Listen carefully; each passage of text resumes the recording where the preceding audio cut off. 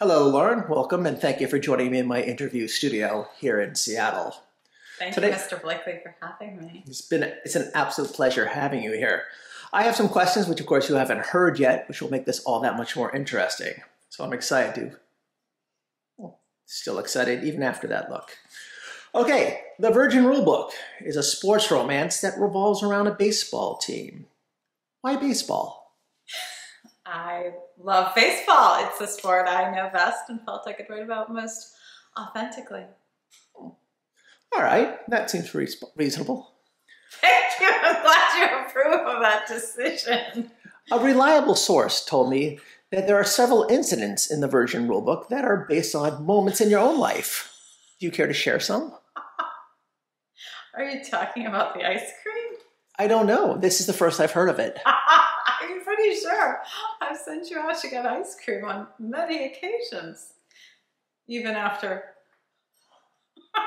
I was just trying to wink. I didn't know if you had something in your eye. Same thing. Huh. Okay, thank you for telling me this. With all Lauren Blakely books, there are animals within your stories. What should we look forward to this time?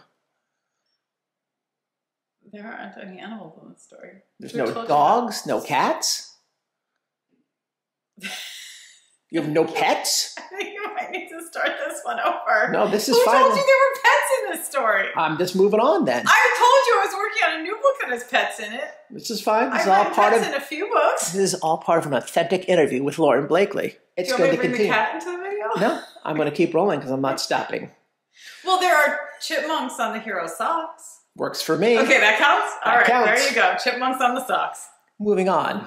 A close friend told me, for the Virgin Rulebook, you dreamt up a brand new word combos. Can you enlighten me?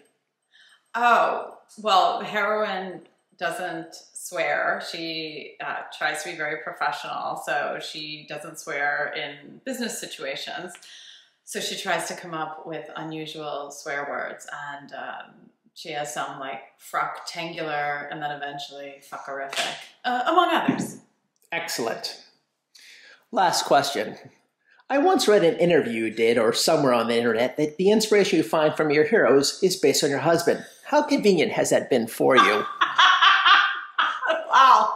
I guess he must be really inspiring. I've written 80 books.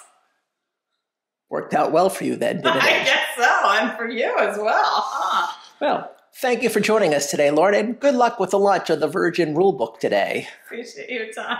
Thank you.